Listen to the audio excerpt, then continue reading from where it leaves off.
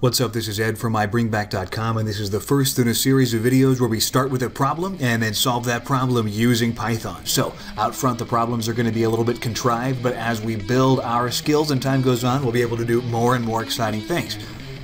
The first problem we got to solve is that here on my desktop I've got a file that I can't open, lesson01.py. It's a Python script, and Windows can't open it. So, to solve this problem, I need to install Python.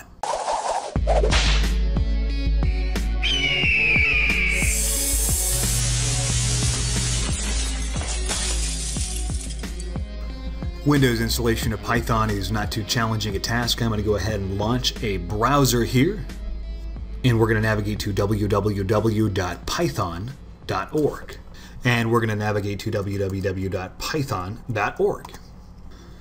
And this is the homepage for the Python programming language. You can get news, you can get documentation, you can get all types of fantastic information material. But right here, we're here to get the software. So I'm going to hit download over here on the left. And you get a few options. 3.3.2 is one branch of it. The one that we're going to use, the most commonly used one by most folks doing things with Python, is going to be Python 2.7, or the 2.x branch of development. So at the present time when this video is shot, 2.7.5 is the most recent version. I'm going to go ahead and download the Windows installer that matches the specifications for my particular system. Okay, and once that download finishes, you can go ahead and run that Microsoft installer script here.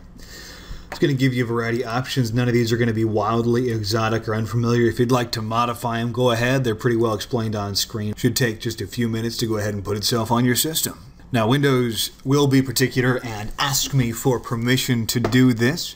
And I'm going to go ahead and grant it if you get some sort of pop-up asking you if you'd like to allow it to make changes to the hard drive or the registry or something of that nature. Go ahead and read it.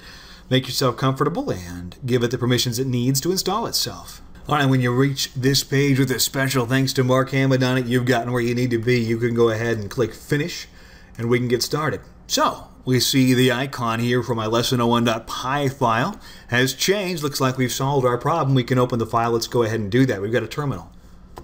Oh, I really like mybringback. Press any key if you agree. The things that mybringback can't teach me aren't worth knowing. Press any key if you agree. Okay. I am seriously considering getting a large mybringback tattoo on my neck. Press any key if you agree. Well, without mybringback, my food tastes like ashes. Oh boy. And I can't imagine a world without mybringback. Well, it's quite a script. We can show you how to write things like that as time progresses, but that's what you need to know to get started. You got Python on your machine. Next up, I'll show you how to open it up and use it so you can start making things of your own. Again, this is Ed for mybringback.com. Go ahead and follow us on YouTube. Like these videos, share them with other folks. We'll bring you information, and man, information is power.